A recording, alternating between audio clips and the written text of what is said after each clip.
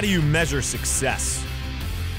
There's a difference between what you have done and what you have accomplished. It's not enough to have just gotten to the mountaintop.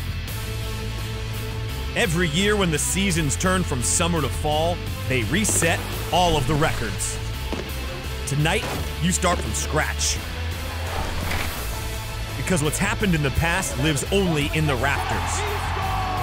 You have to earn your way back to the mountaintop. Because every year presents another opportunity. It's a chance for you to go further than you've ever gone before.